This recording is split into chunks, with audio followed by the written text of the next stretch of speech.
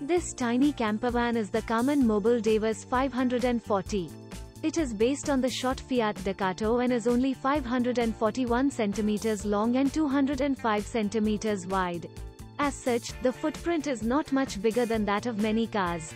At the back there is a widthwise double bed with storage underneath. In the middle of the van, there is a toilet and shower with a fold-away sink above the toilet to make more space. Opposite that there is a kitchen with 2 burners and a tiny sink. At the front there is a dinette with small table which converts to a bed for one small person, as you can see in this diagram. The driver's and passenger's seats turn around for sitting around the table. For a more in-depth look at this small campervan, see the more detailed video and walkthrough. The cost of this campervan is around €50,000.